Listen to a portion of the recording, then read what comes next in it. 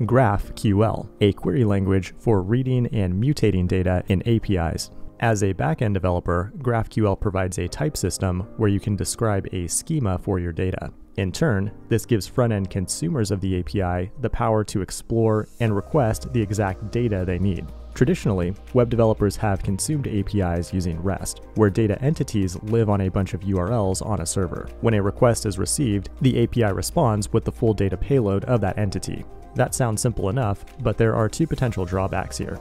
We may need multiple entities at one time, in which case each request is underfetching the actual data we want. In other cases, we may only want a small subset of a data entity, in which case we need to overfetch from the API. And that, of course, is bad for the environment. How dare you! Instead of multiple URLs, a GraphQL API has a single entry point. Data is queried or fetched by describing it with a syntax that mirrors its return shape in JSON.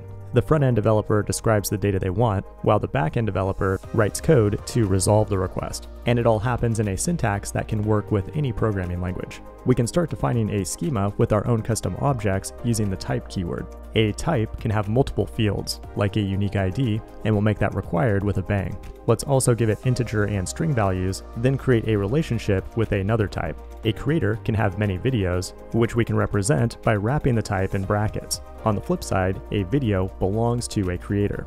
Now, every GraphQL API has a query type, which is the main entry point for a consumer of the API.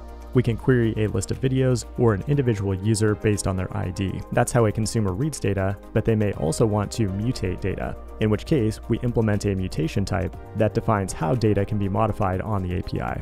From there, we can define code to resolve this data in any programming language. Once deployed, any developer consuming this API will be able to explore it with a complete understanding of all possible queries and data entities, which means the tooling can autocomplete your query as you type it out in your editor. This has been GraphQL in 100 seconds. If you want to see more short videos like this, make sure to like and subscribe and turn on notifications because there is a lot more on the way. Thanks for watching, and I will see you in the next one.